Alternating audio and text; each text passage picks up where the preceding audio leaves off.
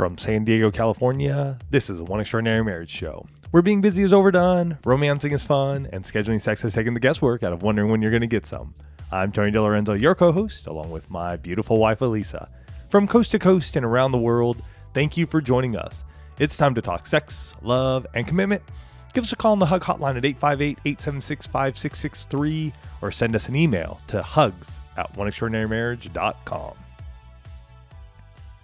In today's show, we talk about the importance of being in the moment by getting out of your head and into your bed to experience a heightened level of sexual intimacy. And there's an anonymous quote that says, "Overthinking ruins you, ruins the situation, twists things around, makes you worry, and just makes everything much worse than it is." Ooh, overthinking. Overthinking. That's the big word right there. Overthinking. Being in your head. And we're going to be talking about that specifically as it relates to sexual intimacy today. But we start each and every One Extraordinary Marriage show with a hug. And this week's hug is sponsored by Care Of. And Care Of makes it easy to get your vitamins and supplements. And as we start a new year, we definitely want to be able to share this with you a little bit later in the show. Now, this hug comes from an email we received, and the wife says, "We have tried tackling the 7 days of sex challenge for weeks. It felt almost impossible. We have a 6-month-old who got sick and has been teething, so I'm constantly having to nurse my baby, leaving my husband on the edge of the bed." And I just want to say something before I read the success story here, is that they kept trying, right? Just because they had a challenge didn't mean that they stopped trying to complete the challenge. Right. There's no failure. Hey, we grow, we learn. Hey, it didn't work out the first time. We go again. Absolutely. She goes, "Finally, we are on day 4. Even at just day 4, we both feel more sexual, caring, and adventurous." Now listen to what happened on day 3, guys. She says, "Day 3, our home was robbed. They took all our valuables, but we both knew having each other was more important, and we still continued the challenge." Which I give them huge kudos. In all honesty, I don't know if I would have been able to even do that, having had friends whose homes have been robbed. Even one of my cousin's homes got robbed, and just hearing about that. So for them to do that, I mean, this is like no excuses, people. Yeah, no doubt. So wait, I mean, good on you guys. Absolutely. She goes on to say, "Having a baby totally threw me off the sex road, like it does for so many. But I'm back on the saddle and ready to ride, pun intended. We plan to go as long as we can and see how many different things we can try. Thank you so much for all that you two do. Your podcasts have saved our marriage." Yeah, and those of you who are curious about what the 7 Days of Sex Challenge is all about, we have the fully revised and updated 2nd edition of the 7 Days of Sex Challenge, How to Rock Your Sex Life and Your Marriage, now available. And we're excited about all that we have added to this new book. So go check it out at 7daysofsex.com. I'm so excited. And again, no excuses. You know, little baby, house got robbed, everybody's sick, still made it happen. So good. Yeah. And it really does tie into, our focus of being in the moment. Right? That's the hashtag for the One Family for this year. It's hashtag in the moment. And, we're not just looking at one aspect of this. You guys know that when Tony and I get behind the microphones, we're looking at all aspects of your marriage. And we're going to each week bring you something that you can take. And this week is going to be part 2 of this In the Moment series, where we're going to be focusing on being in the moment with your sexual intimacy. Yeah. Like, let's get out of your head and let's get into the bed. I love that. That was Tony's little phrase. And I got to tell you, when he comes up with stuff like that, it just puts a smile on my face, because that's what we're talking about. Well, and here's the thing. Recently in our marriage, this has been happening. It's the overthinking, and I'm recognizing it. So as we're going over the show notes and discussing this, and Elisa and I, this is where we talk. And so as she was sharing her ideas, I had to let her know that in our sex life, it's, hey, Elise, you need to get out of your head and back into our bedroom, because I'm noticing that, like, there's foreplay going on, there's oral going on, and I can sense that there's this disconnect with us. And it's really interesting because, what happened, sometimes I wish that we just had you guys around to, kind of be a fly on the wall when we're talking about how are we going to present this and what are we going to talk about. Because as Tony's bringing that up to me, my thought and what I shared with him was, okay, so here's the deal, dude, right? You're sensing that I'm disengaged. I know I'm disengaged, right? Like, this is not This is not a shocker. It's not like, wow, Tony, really? Like, what are you talking about? Which is great to know. I'll say from my perspective, it's great to know, but in the moment, I don't know that. I feel like she's just disconnected and not wanting to be there with me. And what I shared with Tony is that, so I'm aware of this. I know it's happening. And what I'm trying to do is to actually get into bed with him, right? To get emotionally and mentally and physically there. And we've never, I know it probably comes as a surprise since you guys hear us talk about all these different things. We hadn't really talked about that dynamic, that I'm aware of it and I'm trying to get there, sometimes more successfully than others. Right. And for those of you whose spouse is there, this is the time to start having that conversation. Elise and I have the intimacy lifestyle set up. So we're having sex often enough that I know there's something going on. And yet it's like I go through that and then we have sex and I honestly forget about it because there's this peak moment that we have. And I'm like, all right, we're good until the next time. And so bringing this up allowed us to go, oh, whoa, wait a minute. What are we going to do? And we went to all of you this past week and said via Instagram stories, we do this pretty much once a week. We're just like getting a pulse for what's going on in the one family. So if you don't already follow us on Instagram, or if you know one of your friends that needs to know about the One Extraordinary Marriage Show, share us on Instagram. Absolutely. But we went to the one family and we said, hey, why is it hard for you to stay in the moment? Right? What are those challenges to being in the moment with your spouse? And they really fell into like three major areas. And as we started to see the response, I love you guys because you're so as transparent as we are with you, you're transparent back to us when we ask these questions. And that is a gift. It is a gift and it's something that we really appreciate. So the three major areas were time, right? Time keeps you from staying in the moment. So that may be your schedules, right? Having different schedules. How much time do you have? Yeah, the amount of time you actually have to make love. And just, time being in a place of fatigue or being exhausted because you don't have enough time. And so you're literally running all day long and dropping into bed somewhere probably between like 11 p.m. and, 1 a.m. just exhausted. And you're like, okay, how? Or even at 9 p.m., which we do at times as well. How on earth do I do this now? Right. So it's this time issue. Then there are the distractions. Right. There were a lot of things that fell under distractions. Maybe it's, thinking about the kids. Are they going to hear me? Are they home? Are they awake? It's thinking about other people that might be in your house, which is especially a big thing coming out of the holidays. Right. We've got in-laws in the room, got all this stuff or all the stuff that you have to do. Yeah, and I think other distractions there would be phones, electronics. Oh, yes. Yes. Hey, as much as reading is great, and Elise and I love reading, I think in our marriage sometimes it's a good thing, right? Reading's a good thing.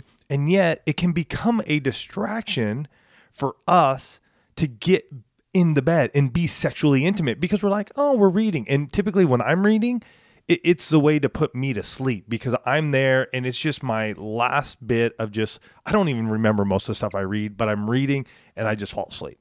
Right. Often I'm like picking the book and being like, go to bed, close your eyes, go to sleep.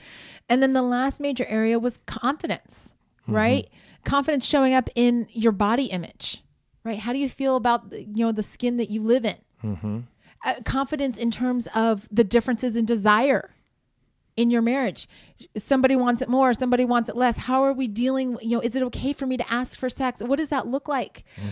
Confidence in wondering whether or not you're going to be rejected or accepted, right? Confidence in, can we even talk about our sex life? Yeah, and this is a big one that I find that's coming up more and more is the ability to be open about our sexual intimacy and talk about that openly, honestly, and transparently. And I just want to share with each and every one of you that it starts small. Start somewhere and grow into it. This is something that Elise and I have been working on for many years ourselves. And I would say there was a time for us where it was difficult to talk about our sexual intimacy, our likes, our dislikes. So start somewhere. And it may be as simple as like hugging, holding hands, kissing, some of those or physical touch, but non-sexual.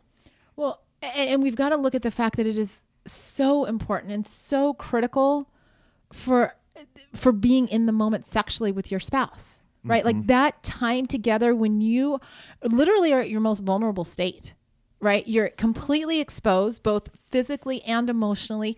And if somebody is checked out in that place, you're sending off some, and I know this, I've sent off some pretty serious signals when I'm disengaged. As one wife shared with us just recently, that this is the one thing that her and her husband do together. And when there is that disconnect, she has that lack of confidence. She feels like she doesn't know what's going on. And that causes, I think, from what I could understand in the email, some frustration on her part. Well, some frustration and, what seems seemingly insignificant to the spouse that's checked out, because I know when I was living in this place where I'm like, it's no big deal. It's no big deal. Like, I'm here. I'm still, like, he can still have sex with me. But that lack of engagement, that lack of being fully present and fully in the moment actually sends much bigger messages, right? It says you're not important. It says that I don't value you, or I don't value this time that we're spending together. And we know from so many in the One Family, because it not only do we get the emails, but it came through on the comments that you guys want to change this, right? You want to be in this place of being in the moment together in your bed and out of your head, right? And yet it's a struggle because you're dealing with those feelings of rejection. You're dealing with those doubts about being desired, and you're dealing with, does this even matter? Right. And truth be told, that has happened on both sides of our marriage bed. Oh yeah. Right. It's not just me checking out from Tony. It's also, there have been times, although I will be the first to admit they are much less frequent, when he checks out on me. Yeah, I would say it still happens, though. It's in different ways. And I think that's how you have to look at it, as well as that I'll check out in a different way that you check out in. Yeah. And I think that's valid. I mean, we're two different people, and what happens in marriages, though, and I know a lot of you have experienced that when there's a lack of being in the moment, when there's a lack of engagement in the bedroom, that actually goes outside the bedroom as well. And we've experienced that too. It was actually one of the biggest aha moments when we went through our 60 days of sex challenge. Well, I would even say for myself, it's that when we're not connecting sexually in the bedroom, I can have a posture outside the bedroom that's not allowing us to be connected in the bedroom. You know what I'm saying? Yeah. It's sort of, I get disconnected there. And then I got to remember that I'm like, wait a minute, I need to romance Elisa. I need to be, engaging with her emotionally, because that's the way she engages. So that way we can have that physical. So it's sort of it is a cycle. But for me, it's like, oh my gosh, I need to really change what's happening outside that bedroom door. So that way I can get in there and be present with you. Absolutely. I mean, it's the whole chicken and egg scenario, guys. It is. Right. Which is. Basically means that someone has to go first. And instead of waiting for your spouse to go first, because that's what often we do, like, all the years prior to the 60 days, and I just want to finish that little story, is that especially when our kids were little, right, I was very resentful. I'm like, man, this husband of mine, like, he does not help out around the house, and like, I'm responsible for everything, and and I had this litany of all the things that Tony wasn't doing that would just like scroll through my head on a regular basis. And then we committed to the 60 Days of Sex Challenge. For those of you that don't know, it's episode 1. You can find it on the website. But in that space, when I said yes, and when he said yes, we're going to do this, and we made each other a priority, specifically our sexual intimacy a priority, all of a sudden there were things getting done in my house or with the kids that I was like, where did that come from? And how did that happen? Well, we were engaged. And when a couple is engaged with one another, all of the other stuff that you have to do, there's a way to get it done. There's time to get it done. There's resources to get it done. Why? Because you're making each other a priority, right? And that becomes so important. And here at One Extraordinary Marriage, we believe that, each year builds on the next, right? That this year is going to be the best year for your marriage. And we know that 2020, I mean, here I am already, I can't even believe I just said 2020, but that's going to be even better. Why? Because each year builds. And it's like last year's hashtag was, what can I do? And, if you put that together, what can I do to be in the moment? And in this case, specifically in my bedroom, right? Like, we could have like a whole like crazy hashtag sentence if we wanted to, which is just kind of funny. We won't go there, but we want to equip you to be able to stay in the moment in the bedroom, to get out of your head. But before we do that, we want to thank this week's sponsor, Care of. And, it's so important that each and every one of us takes care of our health. It's one of those things that we absolutely need to do. And so do something good for your health in 2019. And Care of makes it easy to stick to those health-related resolutions. Care of's fun online quiz is going to ask you about your diet, your health goals, your lifestyle choices. And honestly, it takes only 5 minutes to find out about your personal, scientifically backed vitamin and supplement recommendations. And it was so easy for us to do this. Literally did it on our phones, was just done. Yeah. And because of that, then what happens is that you get a personalized Care of subscription box that gets sent right to your door every month with your personalized packs, which are so great for the busy on-the-go lifestyle that so many of you, in fact, I would probably venture to say all of you have. And this is really important to me, and I know it is to Tony, because we've tried vitamins and supplements in the past, and we've got a cabinet in our kitchen full of them. Right. And you have some that you're supposed to take, you're like, oh, do I take 2 or do I take 3? Whatever. Like pulling out a pack every day and just going, here you go, Lisa. And one of the things I love is that they've got like a fun little message on every, it's like my little note of encouragement for the day or something fun, but it's easy. Yeah, that's what I was going to say. It's super simple and easy. From the quiz, where you want to tackle, like what area of health you want to address first, to it coming in the mail, to just every single pack daily, open it, take it, move on. I took mine this morning. I think I saw you take yours this morning. Quick and easy. To me, it's a no-brainer. Absolutely. And the nice thing too that I like is that I can track my progress with the app, the Care of app, and actually earn rewards when I remember to take my vitamins. It's a little bonus perk. And who doesn't love earning rewards when you're doing something good for yourself? So take advantage of this month's special for the New Year offer. For 50% off your first month of personalized Care of vitamins, go to takecareof.com and enter OEM50. That's right. It's a New Year's offer just for the one family. To get 50% off your first month of personalized Care of vitamins, go to takecareof.com and enter OEM50. So as we're talking about staying in the moment in the bedroom, the first thing that I want to tell each and every one of you is that you need to create your own recipe for what works right now, where you are at this stage in life and where you are physically. Right? Like we're just talking about health. That's a big component of it. And the reason I say you need to create your own recipe is because what works for Tony and I may not work for the two of you.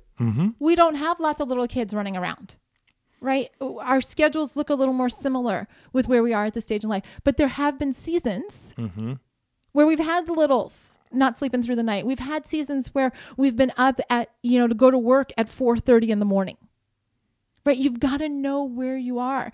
And you've got to know, just like so many of those comments, what are those distractions that are keeping you from being in the moment? Like, let's identify those. What's keeping you out of or in your head and out of your bed first? Because you got to tackle those. Yeah, because that is a big one. That is a big one for sure, because if we're unable to get those off of our mind and out of our head, this is where the distraction comes and we're not in the moment with each other in the bedroom. And so what do you need to do? And even as a spouse looking at it, what can you do for yourself and your spouse? Like, have the servant heart to know that maybe there's something that you can do to really help your spouse along. Something I learned with Elisa, right? It's again, the questions and answers that we get. And then the more important part is applying that and knowing that, hey, what allows Elisa to get out of her head quicker is going to be a bonus for her and for me. Right. That's why the communication is so critical. And it's trying different things. Definitely have to try different things, work through it. If it doesn't work the first time, it's okay. Come back to it, adjust. You may fall back into that rut.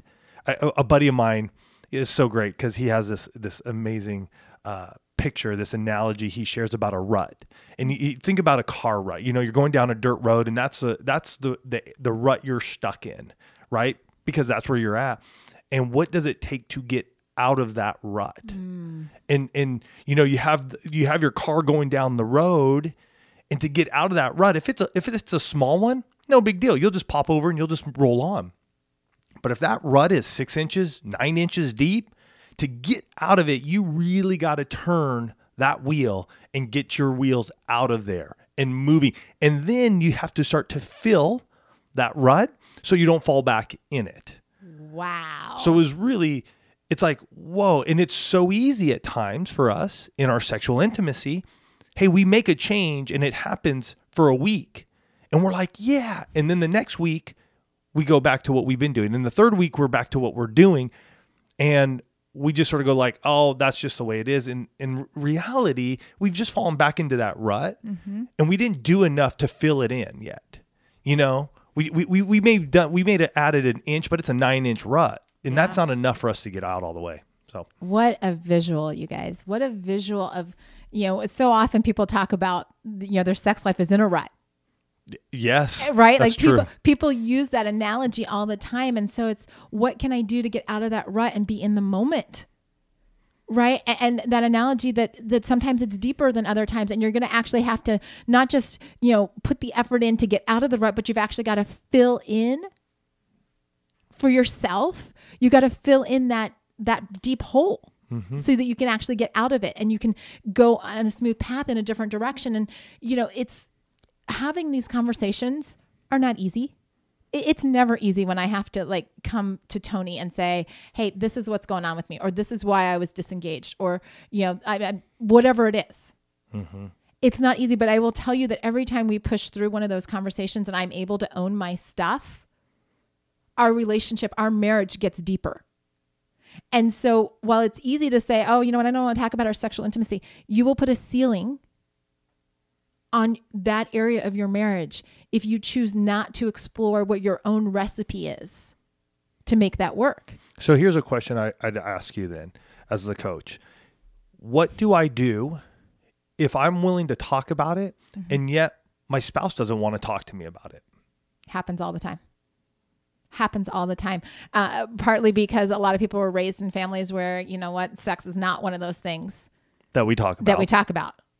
Or there's a lot of shame and guilt around sexual intimacy, or they're just messaging. And I'm going to tell you, if that's been you can have a different life. You can lead something much different than what you were told, because that's how I was brought up and I grew up.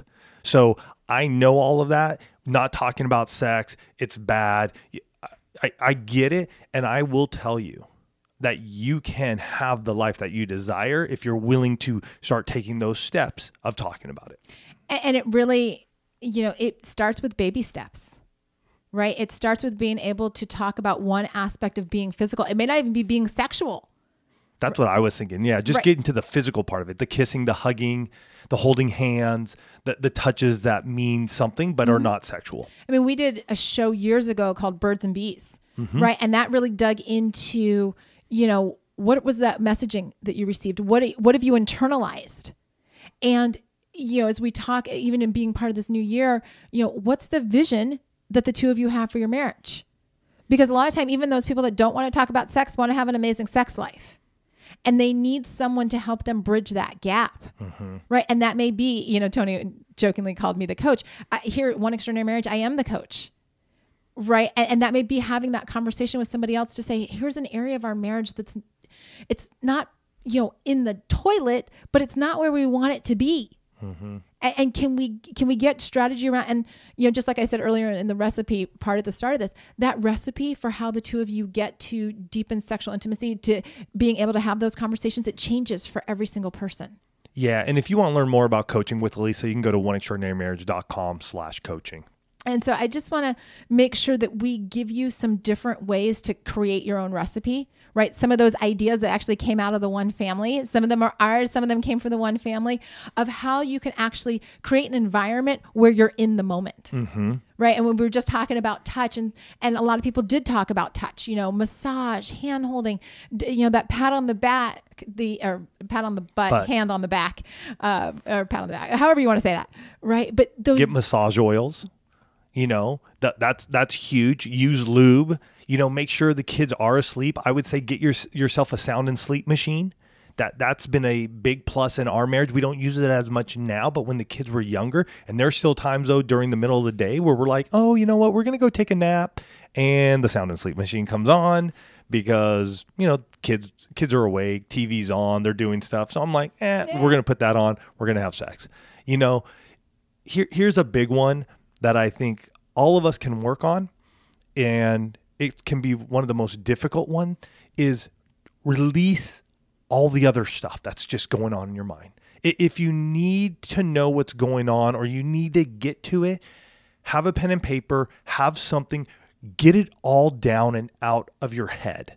And then that way, and this is me because I tend to be a stuffer in the mind, I would call it, and that is I don't write a lot of things down. And I'm just trying to keep it all in my head. But when I do release it onto paper, like pen to paper, it's done. It's there. I can move on. Mm-hmm. So if that's you, it may be right beside your bed as your spouse is getting ready. You're just writing that stuff down. And once you put it there, leave it there and be sexually intimate with your spouse. Lock the door. Please lock your doors. Yes. Please lock your doors. It's just lock them. It's okay. You know what I mean? We've had instances where, thank goodness we have, because then we get the little knock and it's like, oh, have a robe, have something nearby. If you have to jump up, been there, done that, leave work outside. Mm-hmm. Leave work outside the bedroom. For us, that's a big thing because our relationship, as much as people are like, oh my gosh, it's so awesome, you guys get to work together, there's a lot of complexity that goes with it. And we still struggle with it at times, between the work, the marriage, the relationship, us. How are we connecting together and yet with the one family? And so we gotta leave that behind.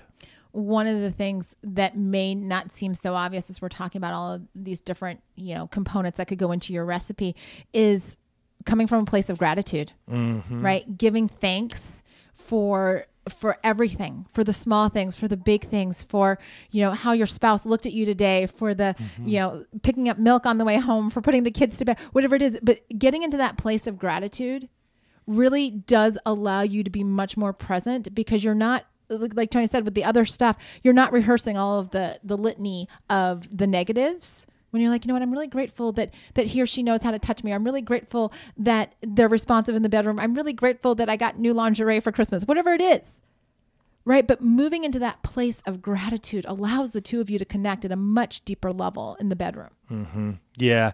And a couple more, eye contact. Make that eye contact with each other, because when you do that, there's something magical that happens. And for those of you who don't leave your lights on, find a way to have a dimmer, have a soft light. It is amazing what will happen with your lovemaking and that sexual intimacy when you do look at each other. And it can be tough. And yet it's amazing, that connection. And wow, are we just here together? Think about the diffuser, the lubes, the heater, all those other little things that allow you to just be in the moment. And, to wrap it up, be in a place where, or create an environment where you can actually tell one another, what feels good or what works, right? That helps you. Like when you're communicating, like actually verbally communicating, that helps. And I want to close with just a story that I think helps you to be able to just think about leaving stuff outside the bedroom and getting into the bedroom. And there's a story about, a family who the kids would watch dad come home every day and they would see him just like touch a bush outside the door as he would walk in the house. And they're like, what's dad doing? What's dad doing? And they got to a point where one day one of the kids is like, Dad, why do you touch that bush? Like every night when you come home and every day when you go into work. And the dad said, you know what? I leave everything that I don't need to, impact the family. I leave that at the front door. because I know I can pick it up the next morning. But in that moment, when I walk through this door to be with you and your mom, that's my time to be fully present with you. And I don't know for each one of you what you need to leave outside your bedroom so that you can be fully present in the door. But it may be creating, a blanket or something that you just touch when you walk in there and you say, you know what, I'm going to be fully in the moment for the time that the two of us are in this room, and create that ritual for yourself so that you can leave the yuck behind and be fully in bed and fully present in the moment with your love. Yeah. All right, you guys. We hope we've given you a ton to think about as we progress through our In the Moment series, and really a lot to think about in your sexual intimacy. So this week, think about it. What are you going to do? What's going to be that switch that's going to happen? What's the one item you're going to start doing that's going to allow you to be closer, to be more intimate, to be in the moment with your spouse when it comes to your sexual intimacy? We love you guys. We're excited for what's ahead for you. Don't forget, you can hit us up. We'd love to hear your success stories and your hugs. You can send those to hugs@oneextraordinarymarriage.com. Love you guys. Have a fantastic week, and we will catch you next week.